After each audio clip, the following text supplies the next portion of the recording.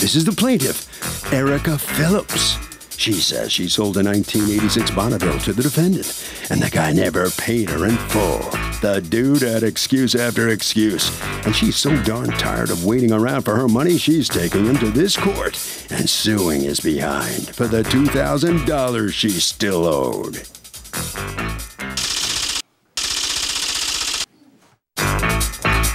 This is the defendant, Timothy Thomas.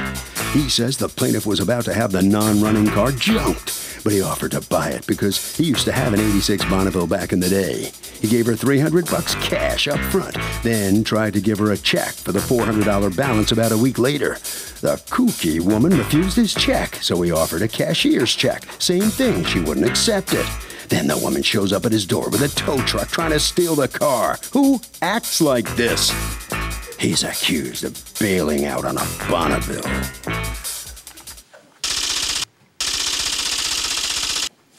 All parties, please raise your right hands.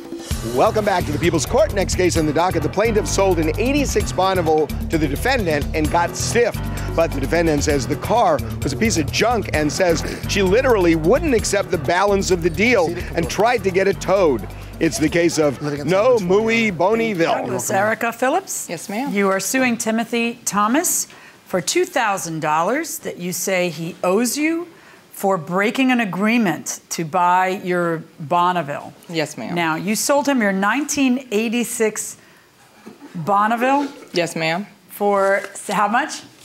Originally, I sold him the car for $700. Okay. And? The situation with Mr. Thomas is we agreed to $300 upon me having the car When did you towed. sell it to him for $700? February the 28th of 2014. And so what happens? He buys it for $700. What went wrong with the car in the meantime? The situation was the car was at my residence, and I had to move from the residence. The car had a head problem, and so it was not operable. So when we moved to the new residence, I couldn't have a car not working inside of the subdivision. So it was in the back of a lot. It was going to be repaired.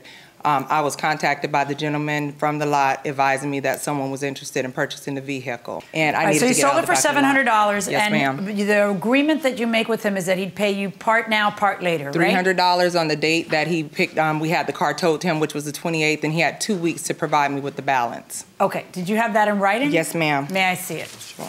So he gives you the $300, or does he give it to your son? He gave it to my son. I was at work, so okay. And then he's supposed to give your son is a title owner, or you're the title owner? I'm the title owner. All right. And so then he's supposed to give an additional $400. And who's holding the title? I am. Okay. So you're not going to give him the title until he pays the $400. That is correct. All right. Can I see the title? Yes, ma'am. Is this the original title? Yes, ma'am. This is the original. Okay. All right. So, does he pay you the $400? No, ma'am. Okay. What happened? 2 weeks come. Didn't hear from the defendant. So we were on the way out of town. My son was going to spring break. I was going to a family function. So we allowed that weekend to go by. We then attempted to contact in reference to the vehicle. We're advised that a bill came up. They didn't have the money available and asked could they pay us later. Okay. I noticed that what you signed here says if you don't come up with the money in 2 weeks, then she gets the car back and you do not get a refund. Correct. You know you signed that. Right. Correct. All right. So the 2 weeks come and go, and there's excuses according to you. Do you get any texts from them? Anything that? Yes, ma'am. May I see those? Sure. Yeah. There's going to be texts from. I want the ones that are excuses. I can't pay you. That okay. one. You can look through this. Okay. Offered to have payment ready by check to cover us both. He refused. What does that mean? Come on up. What does that mean? I offered to have payment by check to cover us both. Let me speak. That meant I kept offering to pay him by check. At first, I offered to pay him by cashier's check.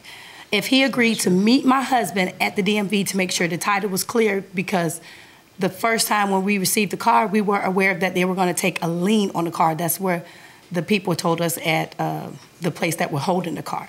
So I wanted to make sure that the title was clear on the car. If my husband can meet you at the DMV, then we will exchange. If the title is clear, I either give you a check, a cashier's check. So you added a condition that he has to meet you at DMV and wait through your procedure. I imagine the son didn't want to do that.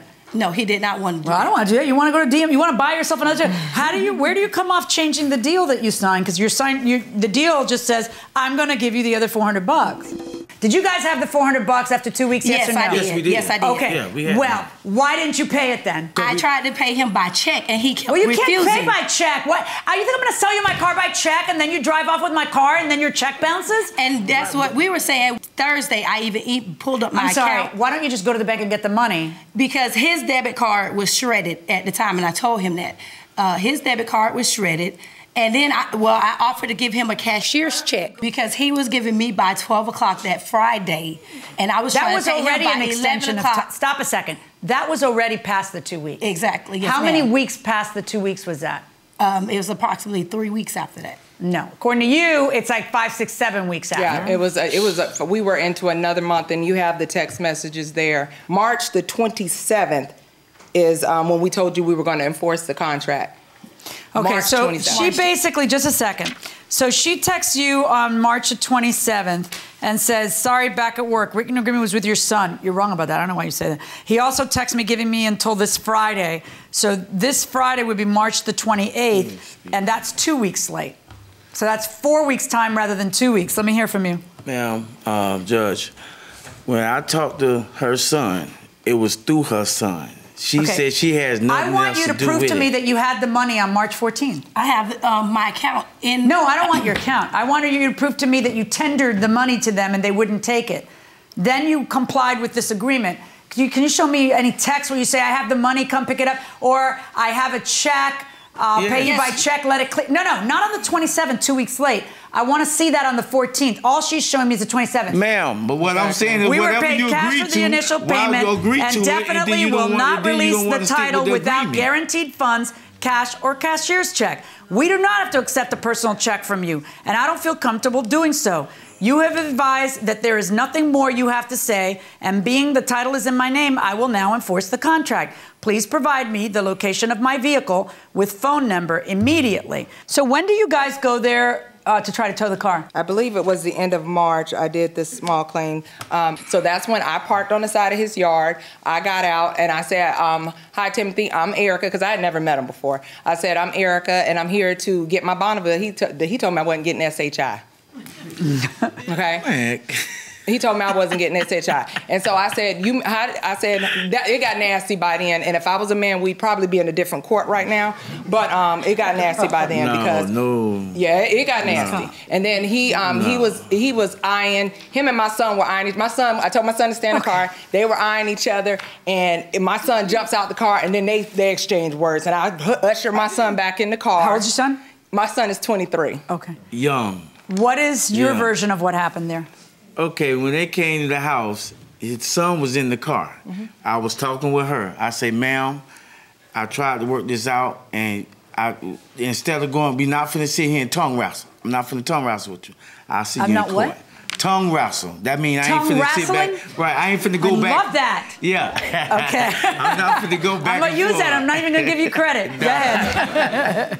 So I did. I said I'm not finna go back and forth arguing. I said, well, I'll just see you in court. So she comes in. Why would this get to that? Don't talk to each other. Why would this get to that stage? I don't understand. Did you want it or didn't you? Why wouldn't you just pay the $400 like you're supposed to? He was trying to pay. Why is your answer always I'm fixing to pay instead of I'm paid? No, it wasn't. If you wanted to pay by check, why didn't you mail a check 4 days ago? It would have cleared by now. Because they sit there. They got a it's car like week 4 the or engine 5. ain't even working, and I know good and well he's not going to put no money into an 86 I'm not going to tell you again not to talk to him directly. He's not going to put no money into it. You know when you bought it, that thing wasn't working.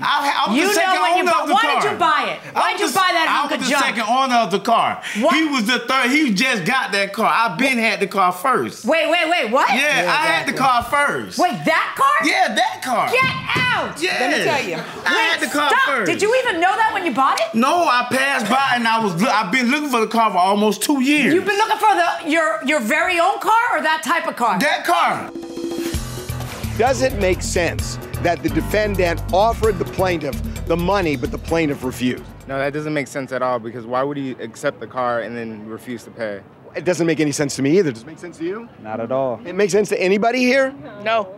And you're not even old enough to drive and you get it. Jeez. Going inside the courtroom. All right, let's talk about your lawsuit, okay? Because we have two things going on. Okay. Number one, you want your $400, but that's not good enough for you now because you feel that they violated the agreement. I, again, am enforcing my contract at this time. I'm asking to. I want my car back, but Yeah, but how do you figure that under any stretch of anybody's imagination, it would be $2,000? They've been in the engine now, so, Your Honor, who knows what's wrong with it now? Yeah, but I'm sorry. Okay, stop. The contract that you signed says as follows. Yes. You pay me in 2 weeks. Yes, or pay me, or give me my car. Or I keep the deposit and you return the car. And if they don't return the car, that's what I'm asking for. You get the deposit, which you already have in your pocket, and the value of the car. That's what I'm asking. Okay, because the best evidence I have of the market value of that car is what it sold for, 20 days ago. Okay. You know what I mean? That's fine. So my thing is, Your Honor, what I really, really, truly, and when I did my small claim, I really just want my car back. So you also missed the car? This got to be something. Does this car cook dinner? What does this car do for you guys? The point is, at this point, I want to enforce my contract, as I stated to them before. Where's the car now? It's parked in front of my house. Okay. But it was in the shop. It was supposed to have been at the shop. I'm not going to get stop. But you've done work to the car, right? No, I Did you take the engine out or something? I stopped everything. No, not you stopped. What did you do while you had it? Nothing. It was sitting there, and then when I got the call and I got the papers, I told them, no, bring it back. Did you ever watch Let's Make a Deal? Okay. Yes, ma'am. You tell me whether you want what's behind the curtain or what's behind door number 1. Either I will enter an order that says, because the title's still in your name, and I will enter an order that says that you've both, I have heard this case, and I have decided that the ownership of the car reverts to you and that they breached the contract, and then you go and you pick up the car peacefully. Or I will order them to pay you $700, which is the value of the car, and of course you already keep the $300 that you ordered because that's the value of your contract to have the value of the car, and you already kept the $300. It will be your choice because yes, the contract you entered into, which they agreed to, was they would pay the rest of the money in 2 weeks, and that didn't happen, and the extension wasn't respected, and I agree with you, they breached the contract.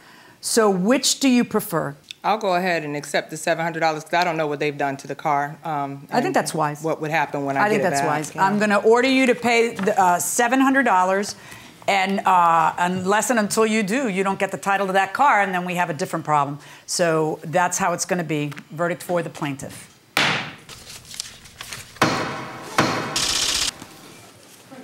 The plaintiff takes the money, and the defendant's got that car. So what do you think of this? I mean, what? Come on, what happened here? I guess it came down to the agreement, I guess the written agreement, but, What have you done to the car? Nothing. It's yours now, so zero. I ain't get nothing to it yet. Yeah, right. Nothing. But I might well start now because I got to give the money now. Yeah, now you can. But why you love that car so much? What is it about that particular car? What is it? Classic. Ain't that like a classic? Yeah. And it's easy to fix. You're messing with that GPS. All right, head right around the corner this way. All right, so step on in here. And so Monty Hall offered you the curtain or the box, and you took the money. Yes, sir. Why'd you do that? Because I don't know the condition of the vehicle, and if I were to go pick it up, who knows what they're going to do to it before I get the vehicle, so might as well. Well, what if he hadn't done anything to it? Would you want it back or still want the money? If he had not done anything, and I can guarantee that, I would have taken the vehicle back, but I can't guarantee that, so I'm not going to bank on it. Well, he's got his classic car, and you got the bucks. Yes, Everybody's happy? Yeah, I'm happy. Harvey? So here's the deal. When you sign a contract, there are remedies for breaching the contract. And in this case, the remedy is repoing the car.